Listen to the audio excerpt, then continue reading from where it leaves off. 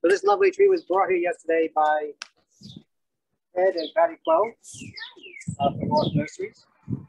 It is a pink dogwood. I set my rainbow in the cloud, and it shall be the sign of the covenant between me and the earth. Let us pray. Sovereign of the universe, your first covenant of mercy was with every living creature.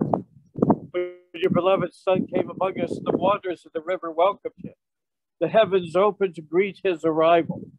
The animals of the wilderness drew near as his companions. With all the world's people, may we who are washed into new life through baptism seek the way of your new creation, the way of justice and care, mercy and peace through Jesus Christ, our Savior and Lord. Amen. So Kathy, if you just stab the bag and get it open. All the way? Yeah, just rip it open with the thing.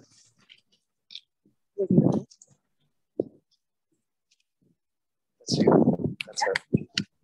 So you want to shovel some mulch onto the... Reading from the book of Exodus. Remember the Sabbath day and keep it holy. 6 days you shall labor and do all your work. And now we're making Kathy work.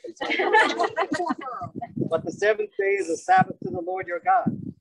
You shall not do any work, your son or your daughter, or male or female slave, your livestock.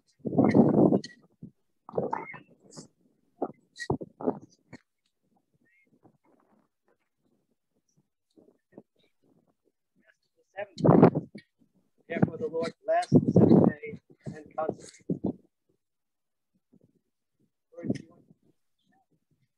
Sabbath for the land. That's the shovel from the cornerstone land. Yes. So putting Kathy to work this week because she's getting married next week. In 2 weeks. 2 weeks. So the rehearsal is on Wednesday. So the reason I had to carry the cross was so that you could practice processing down the aisle. Nice. A reading from the prophet Isaiah. Creation rejoices.